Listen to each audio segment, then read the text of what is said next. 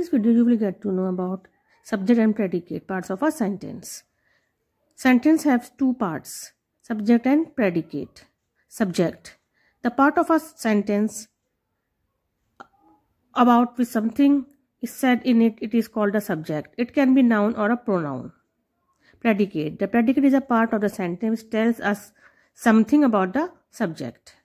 Example, Arpita danced on the stage. This sentence is about Arpita. Thus, Arpita is the subject in this sentence.